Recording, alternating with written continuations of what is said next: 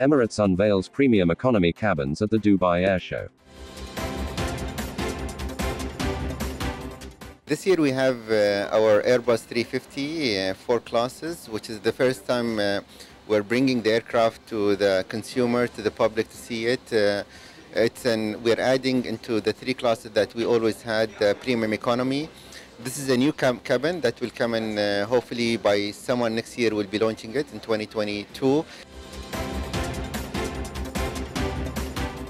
The cabin will come in with in the 380 with 56 seats.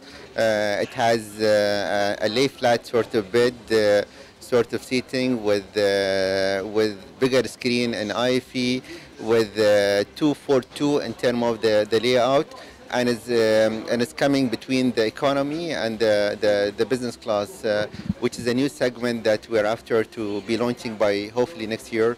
And this will be more of like catering to anything beyond 6 hours of journey that Emirates will be commencing in the future. The work is going to be on the 380 to start with.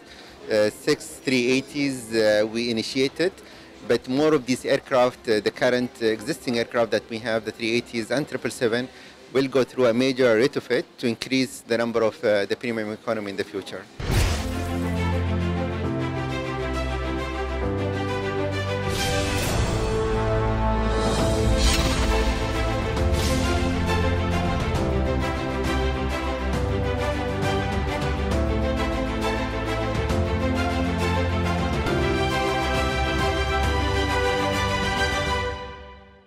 Saudia highlights its tourism plans as the national carrier of Saudi at the Dubai Airshow.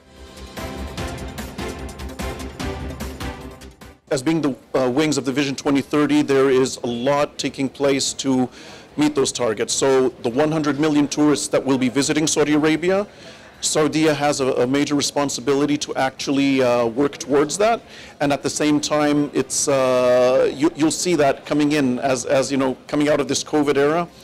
Saudi will be building capacity and the right experience to make this happen.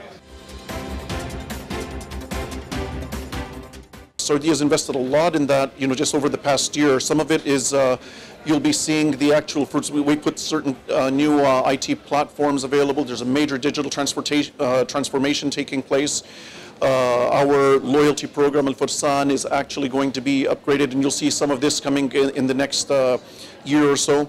In the next year, actually, you'll see the onboard in-flight entertainment experience.